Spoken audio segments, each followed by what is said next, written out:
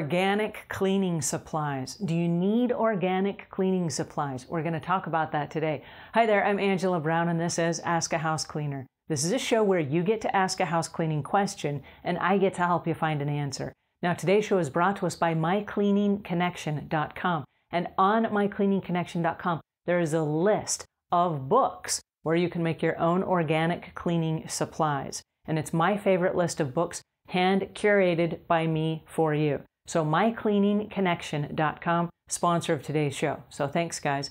All right, on to today's question, which is... Hi, Angie. How you doing? Angie, I just download your book on Kindle, and I would like to start my home cleaning business. I've thought about it for a long time now. I would say a few years back. I am a certified caregiver, but I was thinking about also cleaning homes because I like cleaning cottages at my old job that I was at. I used to clean rooms. But I do have a question. My main question is about the supplies. Is it good to go ahead and also get organic supplies too, just in case if that household want natural cleaning? So that is my question, because I was setting up my supplies now to see the things that I need to get on my list. So if you could let me know, email me back, I appreciate it. Thank you.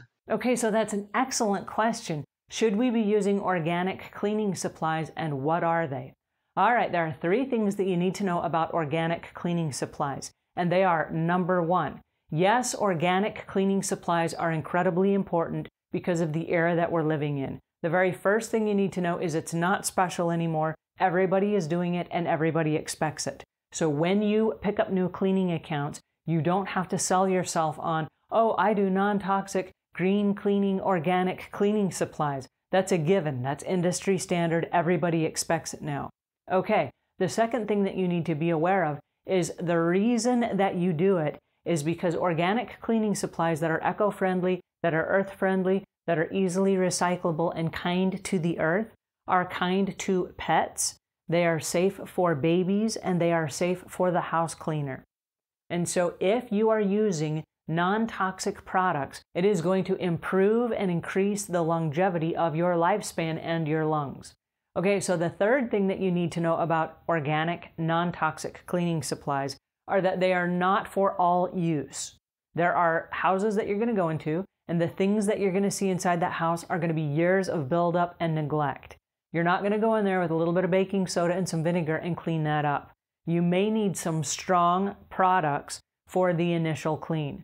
So the non-toxic organic products that I'm talking about are not for the initial deep clean. When you go to an initial deep clean, you may have to pull something out of your little magic bucket that's going to get all that grime and mold and mildew away that is not your non-toxic green, environmentally friendly products.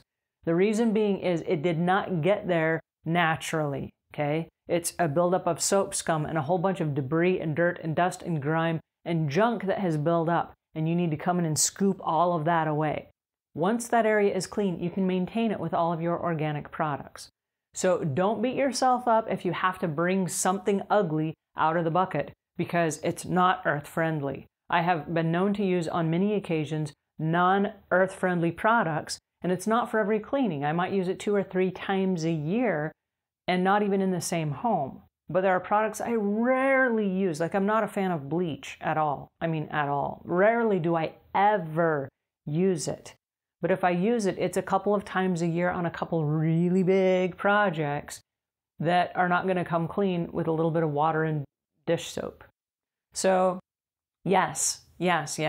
Everybody needs to be using environmentally friendly organic products. And a lot of those are very inexpensive to create and produce. And you can mix them in the privacy of your own home. So what I recommend is that you set up a little tiny station. And for me, it's just a little shelf. And I'll put a link to the shelf in the show notes so that you can see. But it's a little shelf, it's 24 inches wide, and it's about 5 feet tall.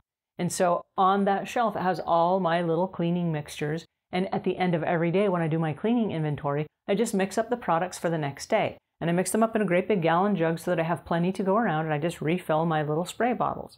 Super easy, and the mixtures are consistent every single time. And that's the key. If you're going to dilute concentrated products, or if you're going to mix your own, you have to follow the recipes. You don't get to just guess and say, well, I'll just use about this much, or I'll use about that much. Because then when you go to clean products, you're going to have streaking and you're going to have grime and film left behind. So you must follow the recipes. And I'm very specific about that. If you follow the recipes, when you hire someone new and you train this someone new how to do it, that is duplicable. That person can also follow the recipe and get the same results. But if you're just mixing stuff randomly because you think you got it all figured out, they're going to do the same thing, and then your results are going to go to pot. So environmentally friendly, yes. Yes, yes, yes. It's so much kinder for the lungs.